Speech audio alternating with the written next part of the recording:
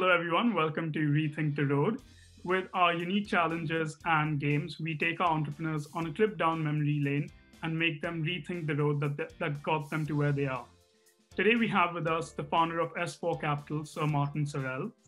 And so, after graduating from the University of Cambridge and Harvard Business School, Sir Martin joined a wire shopping basket producer as chief executive. And people might more recognize that as the largest advertising and PR agency today, WPP. Sir Martin founded S4 Capital, a digital advertising and marketing services company, housing Media Monks and Mighty Hive Incorporated. Now, I'm sure I've missed a lot from your 50+ year journey so far, but hopefully we unpack as much of that as we continue.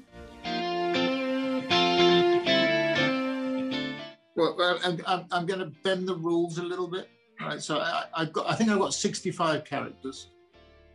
Oh, wow. So I should get, and I'm not done an emoji and a hashtag. I found a GIF, actually, which I don't think I can get onto the screen, but the GIF is entitled "The Little Wimp Disrupted the Class." The Twitter picture, it goes, disrupting digital data-driven content media, faster, better, cheaper, unitary. That's it. Wow, nice. One word stands out to me from that, which is unitary, and that's another thing we'll come back to later on, but super interesting. Absolutely love the work with S4 Capital. And, just in terms of like your depart from WPP and then coming to S4 Capital, I noticed that in the press, you still, speak a lot about WPP, and much of it is not the most positive. So I just wanted to know how come, stakeholders generally wouldn't want to bash. It's simple, really. I mean, I started, as you said, WPP from nothing, built it into, with 200,000 other people or 130,000 other people, really. We exclude the associates as company we owned 51% of. We built it into the largest advertising and marketing services company, and therefore, like any so-called entrepreneur, that's a much misused word. Often people use the word entrepreneur when they're risking other people's money, not their own. But an entrepreneur means risking your own money, not somebody else's. But we're very entrepreneurial. And when you're an entrepreneur, you have a tie to that business, an emotional tie, a psychological tie, which is very difficult to shake off. It's what I've always said, that it's the nearest a man can come to having a baby, not literally, but figuratively, is to create a business or start a business from scratch. So I talk about it because it's like family. That's what I think. Yeah, for me, that's what more like being an entrepreneur is that emotional link, being so connected to the business that whether it's doing well or not, it hits you like right in the heart every single time. And just speaking about the sheer size of WPP and now S4 Capital as well, I think it's a good foray into our next challenge, which is called Unexpected Expected.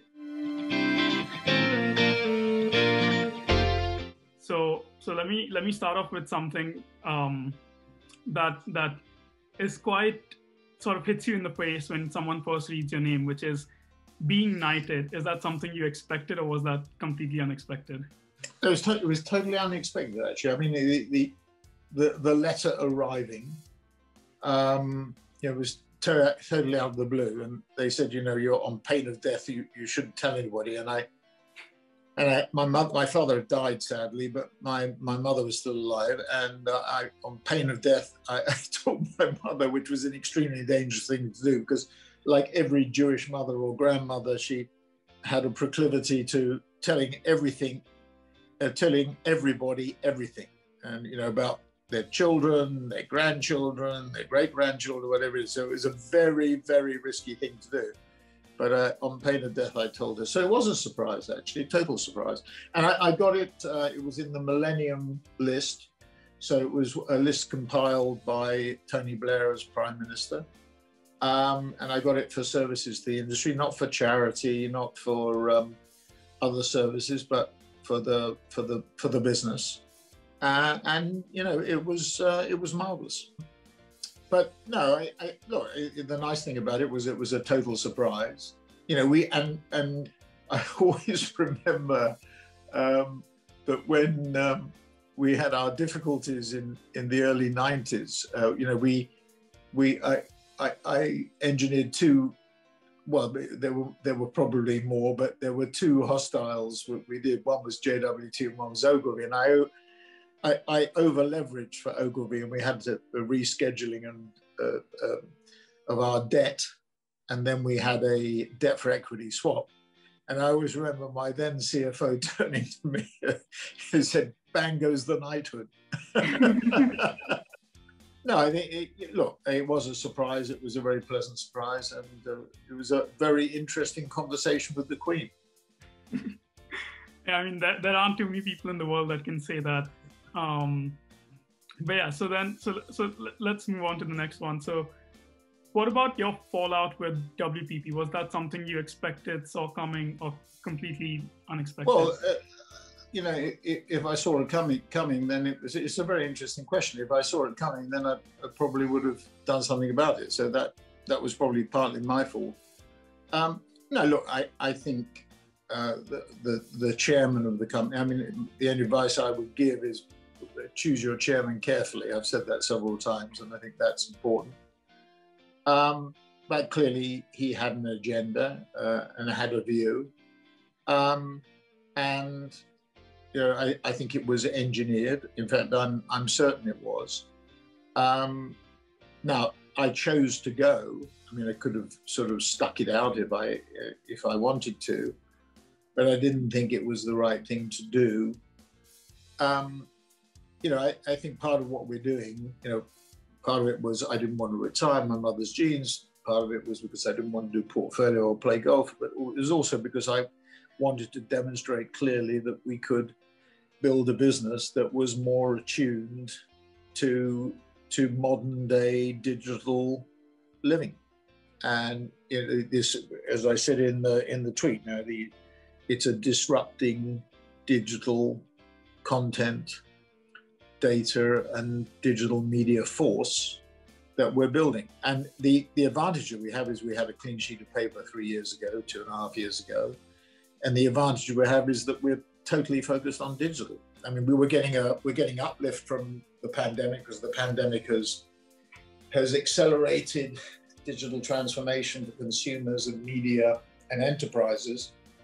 But in addition to that, digital disruption, even outside the pandemic and the rebound that you're seeing, and we have two tailwinds. One is the GDP growth this year at 5 to 6%, next year 4 to 5, because of the rebound.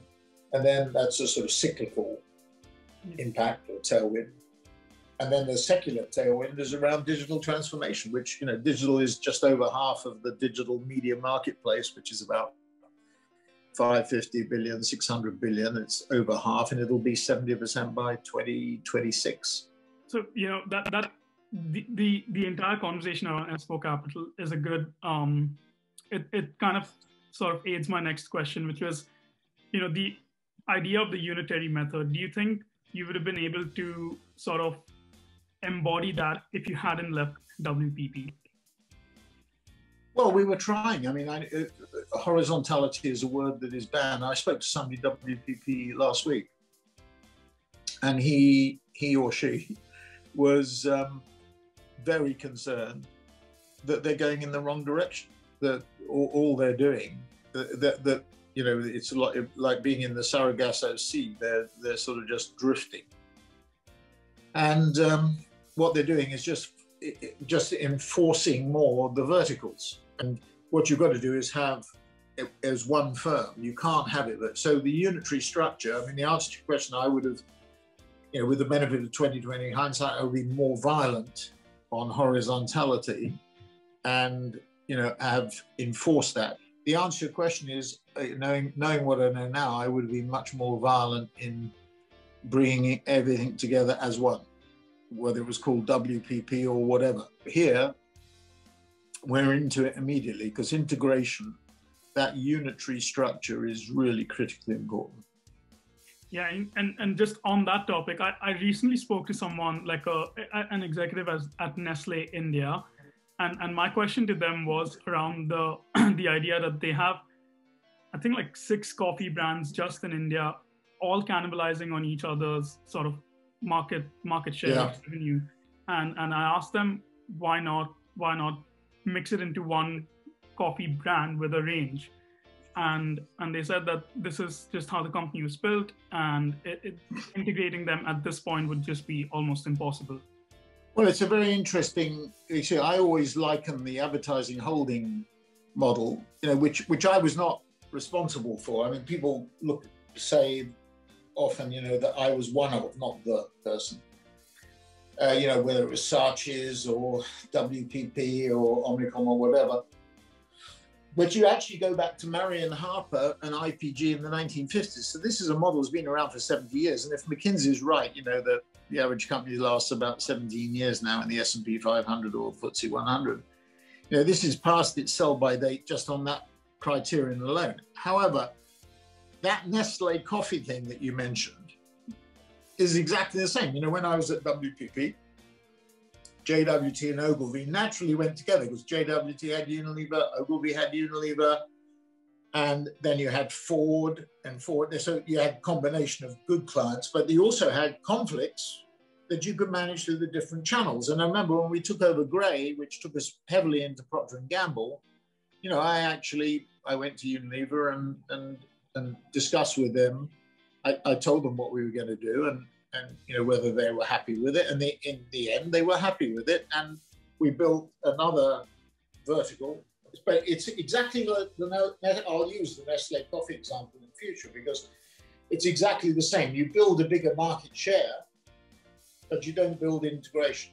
Yeah, no, I do agree that there is a certain level of incentivization that comes from competition within a company, but not to the point where the can. Well, there are different models. I mean, Bernard Arnault, who's I think if he's not the richest man in the world today, he was a few days ago, and is still very nearly the richest man in the world, is the best manager of brands that there is on the planet, without a doubt. I mean, he manages these brands separately. So there is an argument that is the best thing to do. Get the best possible people you can running the best possible brands that you can and business you can, and let them get on with it. That's, I don't know whether I'm summarizing his approach correctly or not, but that appears to be the approach.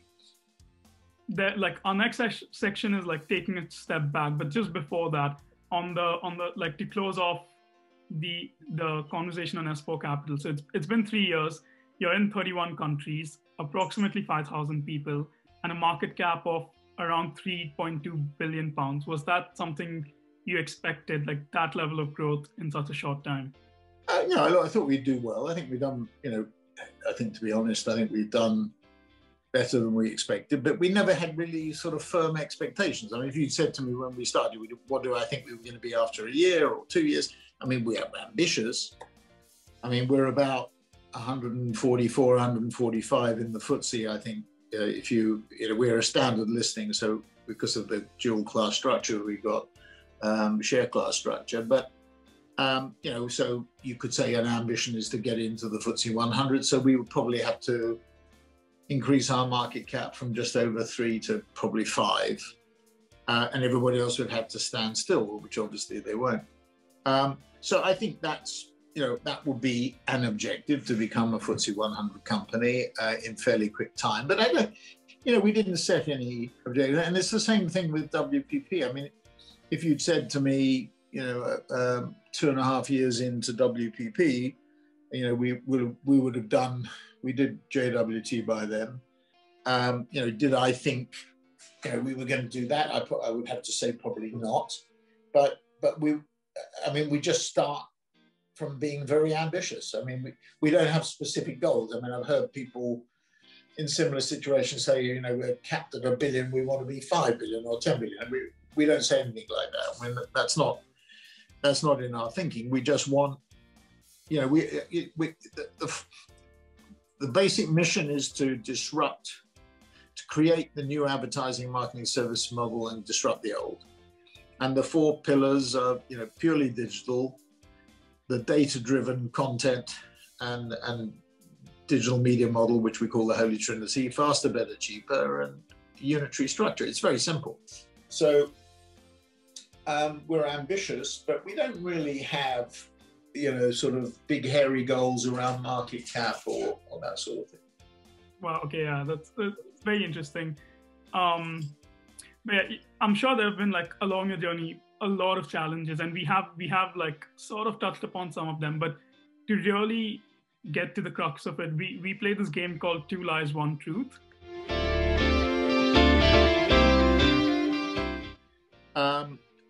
You say challenge, I would say opportunity. I mean, if you don't grasp the opportunity, it becomes a challenge. So here are my 3. The first is global domination. The second is conversion at scale. And the third is taking WPP over. From what we've spoken about and from my research, probably conversion at scale. That's right. You're right. I think, yeah, it's kind of the difference between you know, I don't know if you follow Formula One. I do, but I was on the board of Formula One for 9 years, so I know it. Yeah. Oh well, yeah. So this is what I call the difference between teams like Red Bull and Mercedes, is that Mercedes just wants to be the best that it can be, and Red Bull just wants to beat Mercedes. and I think that there's 2 very different sentiments there. And I personally prefer the one where you just want to be the best that you can be. That's why I chose conversion at scale. No, everybody looks at us and say global domination, and they look at us and say they're going to take over WPP. But what we're really interested in is proving the model. Yeah, okay, super interesting. So now a bit of sort of diversion from the talk about S4 Capital and a bit more into your personal life. So to get into that, we play the rapid fire, and there's a time limit of 5 seconds for each of the. Wow, that's going to be difficult for me. Oh boy, I need to think about these things. I'm an old man. I'm 76, so you've got to give me 10 seconds.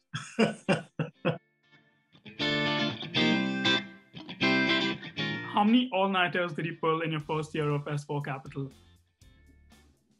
I don't think I pulled one all-nighter. I mean, and late nights and early mornings, but not one all-nighter. Okay. Did you ever question whether it was worth it? No. When did you make your first profit? Well, it depends how you define profit. Tax profit, I think we still, if you know, after all the extraordinary items, I think even last year, no, but on an EBITDA basis, we were profitable pretty much from the beginning. Okay, awesome.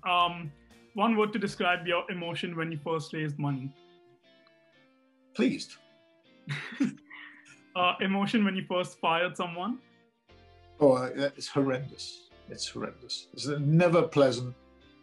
You know, my father used to say delay is a negative, and it's a horrible thing to do. You know, when people say what's the purpose of S4, I say to provide employment. And I'm very proud of the fact we're up to 5,500 people. If the average number of dependents per person is, say, 3, or that's probably 15,000 people. You know, WPP, I could argue it was 200,000 people, and it's therefore 600,000 people who would. I'm very proud of the fact that within 2.5 years, we now have, if it's 15,000 people dependent on us for their livelihood, and that's something I take very seriously. Yeah, that's and that's the purpose. I mean, I sometimes get a little bit frustrated around the purpose area in terms of what people say and how they and virtue signaling and everything. I mean, our virtue signaling is around jobs. That's what we want to do. We want to provide more opportunities for our people, better opportunities for our people. That's basically the purpose. Yeah, and especially to have done this in a year like the last one. I think that's a tremendous achievement, and that's something as I say, I'm very proud of. Okay, nice. So the next question is, what is the weirdest place from where you have worked?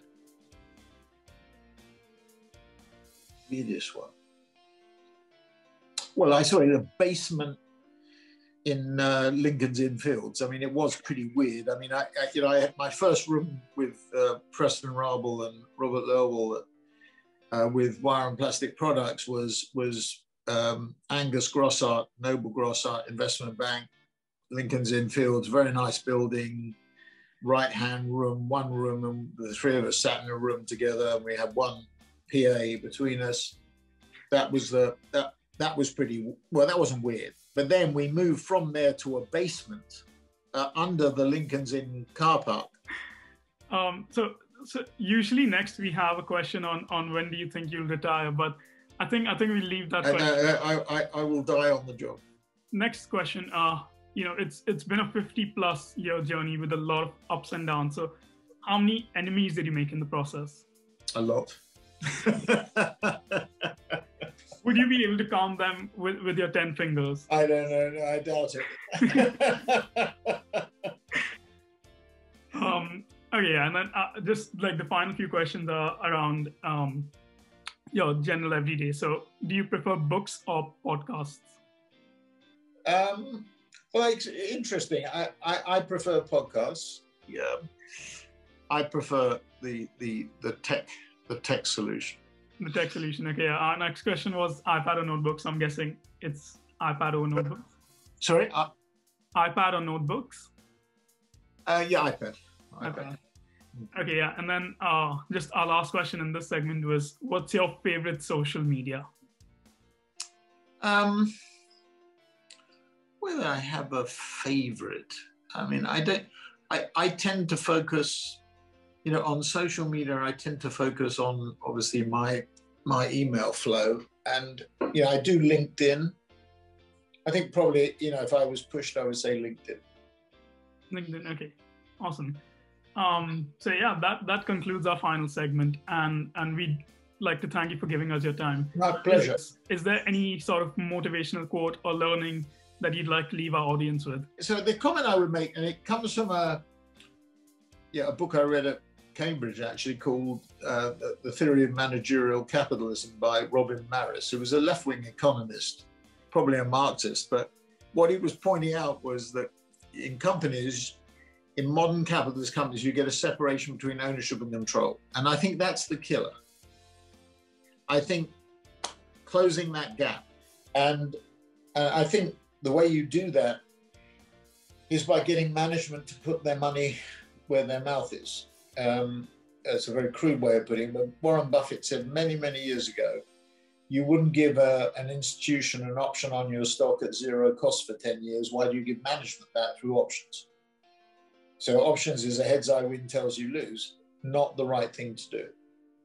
Oh, well, thank you again so much for giving us your time. Thank you, Anuj. And I hope England beats New Zealand. I don't think so.